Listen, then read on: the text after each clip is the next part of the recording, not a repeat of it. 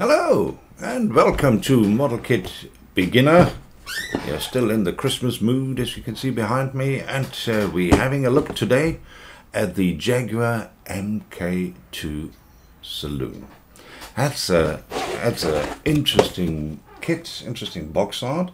Tamiya doesn't do many of these, classic cars, as I would call them. And it's good to see they did a few, and this one I know is not today's thing. I mean, it says on the box historic car series, so you know it's an older kit. But yeah, I love that shape, love the car. Let's have a quick look what it looks like around the box. Yeah, we have the same Jaguar in red. There's just the box art. Here we have a top view in green. There you go. If you want to have it without the roof, that gives you an idea what that looks like. And there is a little description about the sporty, stylish Jaguar Mk.II Saloon. And this is a 1959 model. So I'm not sure if it has the 3.4 or 3.8 liter engine. Doesn't really matter. And I think it's a beautiful, beautiful kit. So I think we should go and find quickly out the history of this particular kit. And once we have done that, let's have a look in the box. See you there.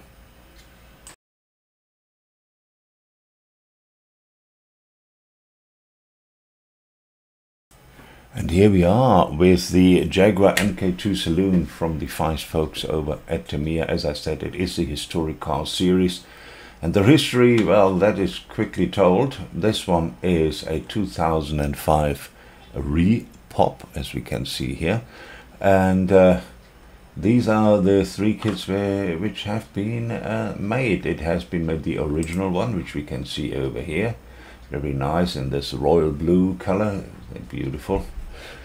There we go. That was the original kit. Came out 1995. Then they also made a racing version. Here we go. That's quite something, isn't it? Yeah, I think that's quite interesting. That's cool. Would love to have one of those as well. Yeah, and then obviously there is the one which we just had a look at. As I said, 2005 repop of a 1995 kit. So we know more or less what to expect in the box, don't we? So let's see if we are right about that, and we'll pop down to the bench. See you there.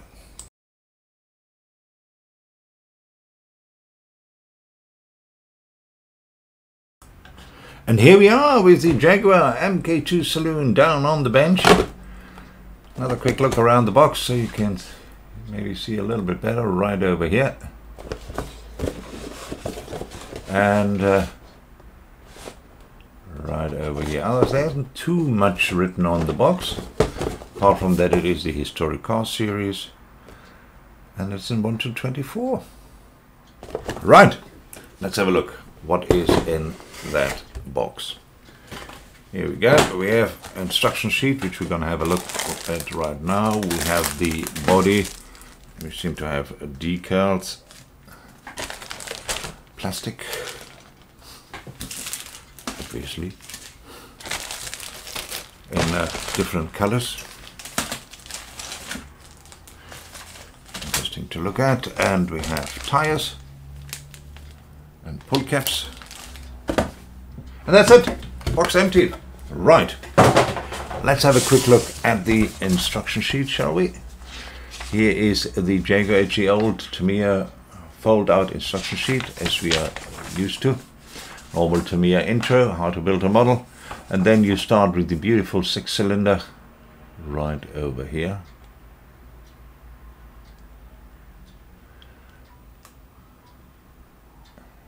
Very nice indeed. Gives you a bit of a history of the car as well here in front, which is very nice. Gives you what engines you could get, etc., etc. Right, here's the side feed carburetors, which they still had in those days. Air filter, air cleaner, and then we move on. More engine assembly, getting everything together, then getting the engine into the bottom part. Geez, quite a detailed assembly here of the rear axle.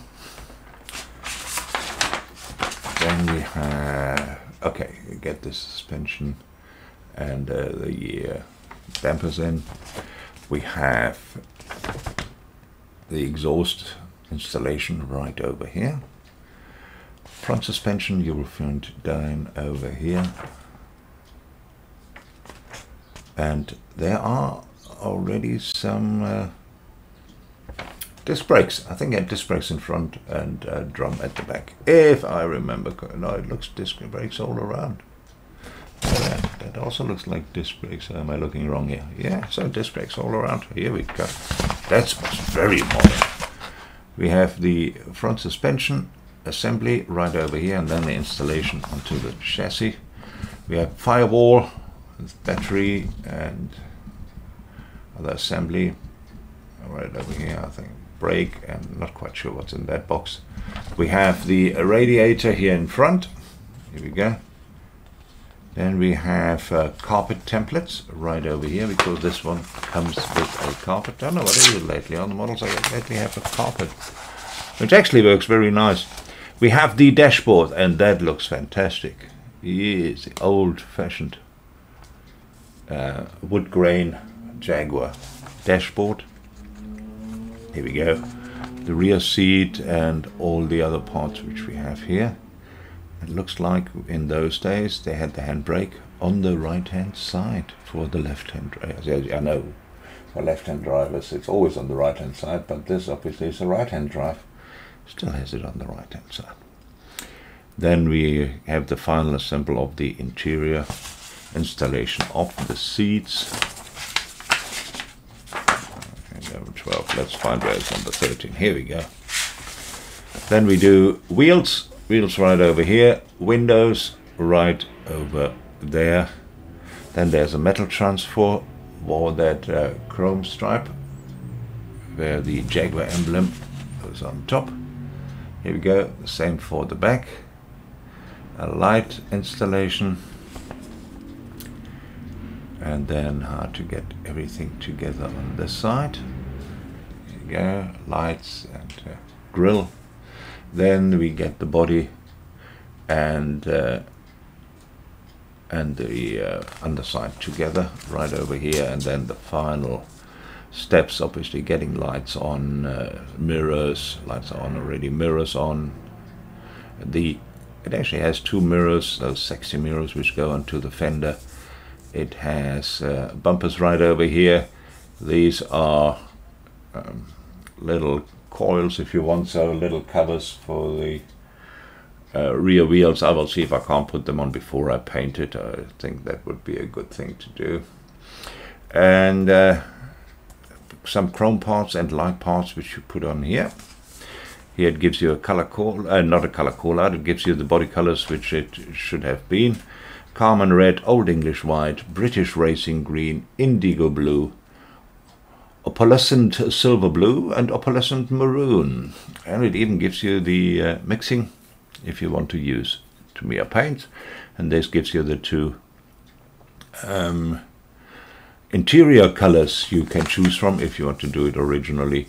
And then a little bit of the decals, of which there are not too many, as you might imagine, as it is not a racing car. And that more or less is the instruction sheet of the Mk.II, which is actually looks pretty decent. So yeah. So we saw already the decals. There are not millions of them, but there is carpet, which we saw the templates. Then these are the metal stripes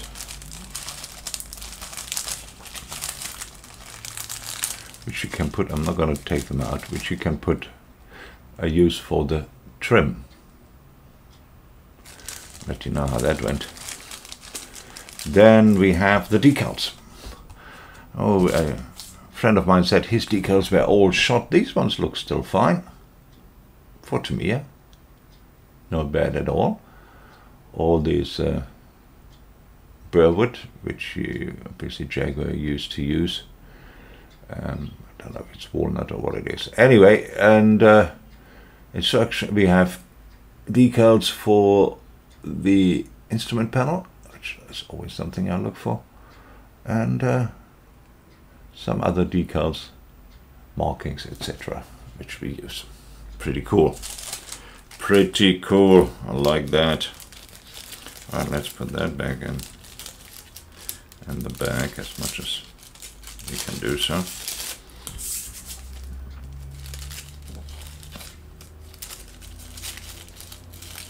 Sorry about that, just need a minute. Right. Then let's have a quick look at the tires.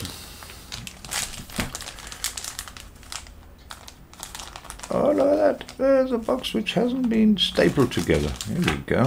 That's interesting. Anyway, let's cut this open. And take out a tire. And this looks pretty cool. Has a bit of a seam in the middle, which you might to give some tender loving care to. Otherwise, they're very nice. And there are branded Dunlops.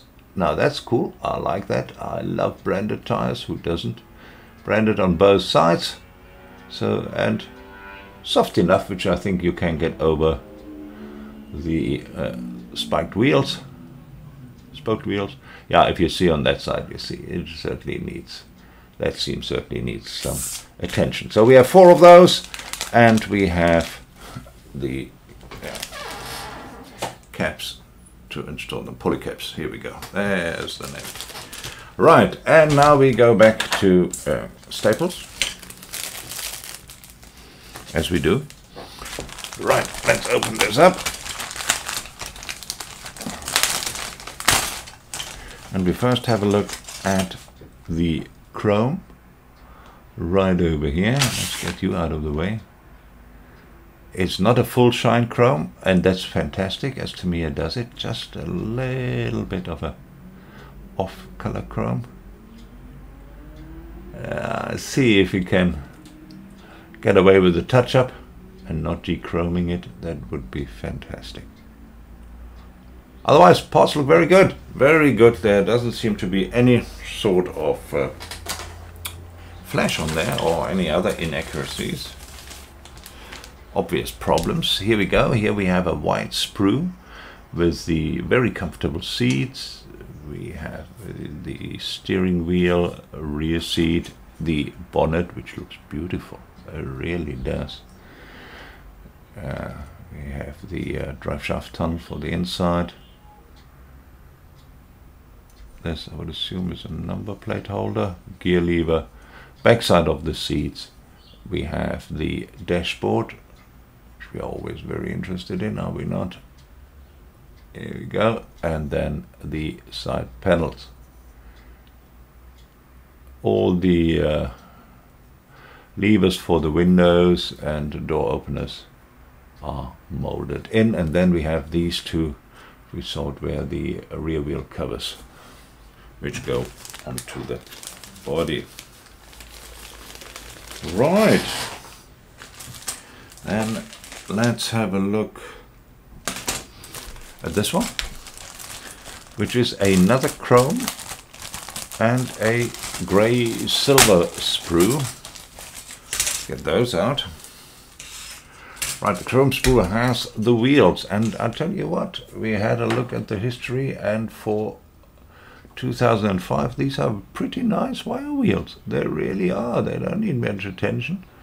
Then obviously the knockoffs right over here, and this looks like part of the exhaust. What do you think? Yeah, probably. Anyway, yeah, it looks very good. I love that. It looks very, very nice. That's pretty. Very pretty. Then we have a look at the engine sprue, which always this silver grey one is, where we have the 2 engine halves. We have the covers.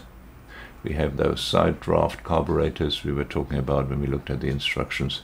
We have the belt assembly right over here, some parts like distributor, etc. And coil are over here. This looks like an oil cooler. Does it have an oil cooler? Maybe it does. And headers right over here, and then parts and parcel of the air cooler, which is down in this corner. Right. Then we have a black sprue. There's multicolored sprues in here, I can tell you that, which also has some which has some transparent, not also, we haven't had transparent yet, which has the transparent screw in here, which I will not open up. And you see it has side windows, front window, back window, and it has the light covers, which look very, very nice. Have the right structures on there. So that's pretty cool. Rear lights. So yeah, you can go and have a good go at that one. Then we have a huge black sprue with the pan right over here, and let's have a look on the other side. That looks pretty much how it would look. Tank over here, spare wheel, and the underside, and the strong frame right over there. We have the 4 disc brakes right over here, very nice. The exhaust right over here. Here you go. There is radiator, front suspension, suspension parts. This is, I would assume, the firewall or part of the firewall right over here. Rear suspension seems to be in one piece, more or less. It's part of the front suspension again. Front suspension is in parts. Rear suspension seems to be pretty much assembled. This goes on the firewall, as does this battery, and then some other suspension parts. So this is mostly suspension and brakes, and it looks fabulous. Not bad at all. It is really Tamiya quality. It really is. I mean, it is fantastic. Love it. Love it, love it, love it. And then last but not least, we'll have a look at the body. Iconic, beautiful Jaguar body. Here we go. Right over here. Doesn't it look good? I love this. I love this body shape. Here we go. We have panel lines, which might look a little bit light. You might want to have a careful go at that and see if you can't get them just slightly deeper. As well as this one for the air intake over here. Here is the classic front. We have this one right over here, and then we have, here we go, the back side. I don't, well, there are, no. Yeah, there are very soft seams which you need to give some attention to, but generally it is really, really nice. I think it's quite beautiful. And if you're a friend of those Jaguars, you should have lots of fun building this, for sure. Right, and this, ladies and gentlemen, was it. We had a look at the Jaguar Mk.II Saloon. It is a 1959 model, and I think this looks a awesome kit, and we'll have lots of fun building this. Let's go back up and say goodbye and listen to the conclusion.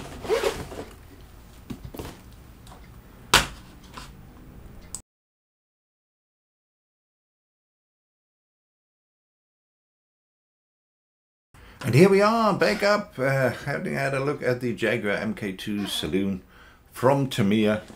I really think this looks like an awesome kit. I really do. Loved how it is in here. Loved the way it has been arranged. Loved the instruction sheet. I think this will be a very, very nice kit.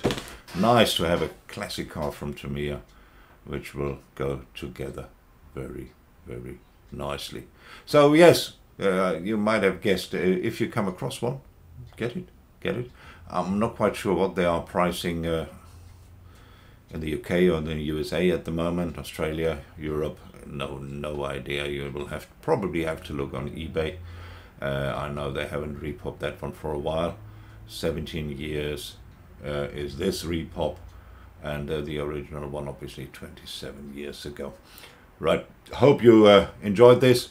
Guys, you have a wonderful time. I hope you have a wonderful, or had a wonderful Christmas. And I wish you all the best, and greetings from Cape Town. Cheers.